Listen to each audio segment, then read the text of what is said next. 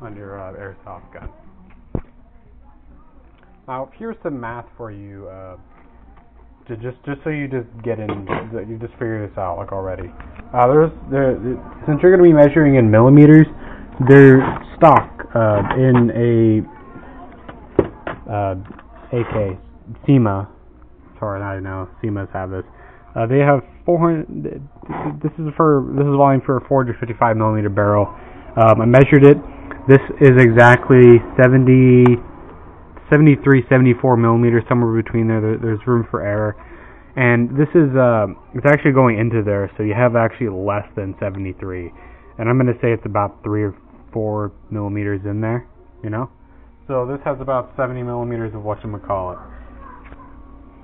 Now, here's what angle of engagement is. Angle of engagement isn't like, oh, how this thing meshes in with it, like while it's doing, because it's going to mesh in there perfectly at some point, you know. And you're gonna have to make that at some point thing. You have to make it as far forward as possible. So here's what you do: you push the thing really far forward, and you look at this. Push it down like this. Let me show you.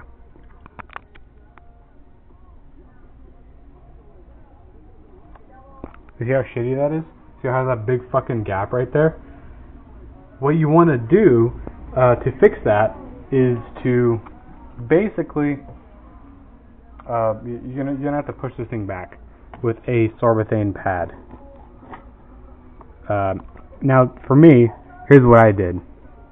This is the original place where it's at right here. See that line right there? That's the original whatchamacallit. Like that's where it starts. Now, what I did is I pushed it back all the way to where it starts getting a perfect angle of engagement, and that was basically in this little area right here. See? And basically, you're going to want to measure this. Now, what I got, the number for this was 6 millimeters. Basically around 6 millimeters. I got this stupid fucking yardstick right here. You can still measure shit with it. What I do is you just start at something, and you just go. You know, you just measure it. And you got 6 millimeters of this. This is how much Sorbothane you're going to need to correct the angle of engagement. Now, 6 millimeters, when you factor it into this, you know, to see like, oh, how much air am I going to need for my gun, you're going to need a little bit of a shorter barrel. You just are. Because this will now under volume this thing, it will volume it to the point where the actual like properly volume barrel will be 411.34 millimeters long.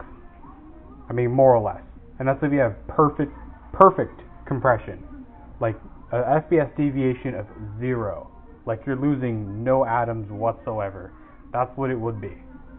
So basically what I did is, instead of using a 455, I use a 433, so there's like 22 millimeters of whatchamacallit there, you know.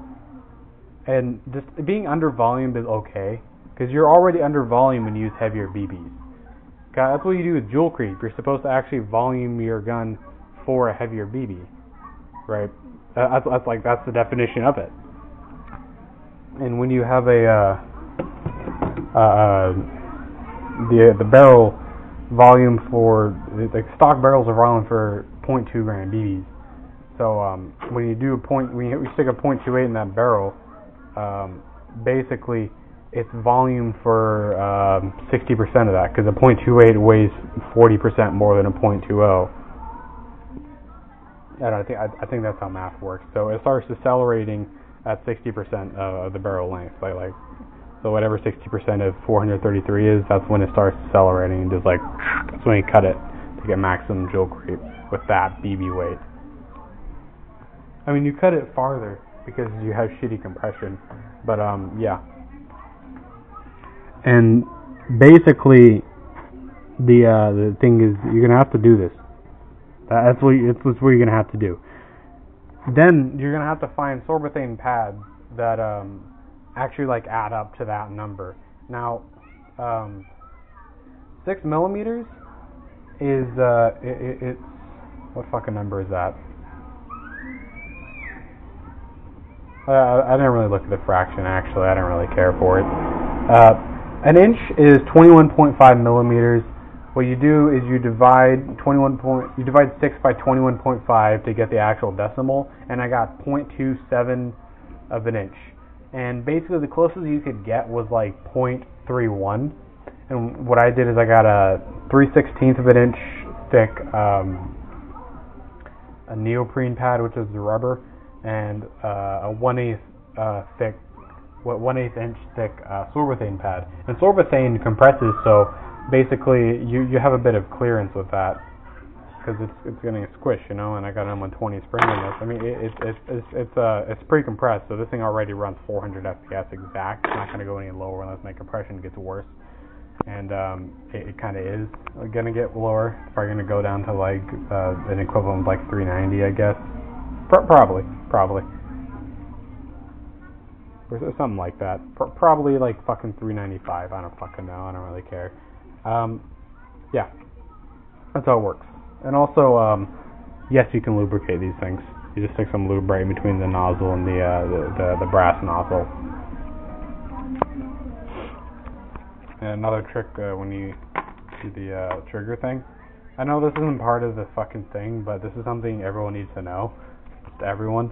Get a neodymium magnet, stick it right under there, and it'll hold the spring in, or like it'll help hold the spring in, like a strong neodymium magnet. Same thing with the anti-reversal latch.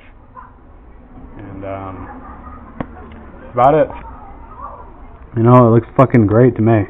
This looks really good. Some people have to go even fucking farther. For some strange reason, they just have to go farther. I don't really get it. Just don't. Looks like shit.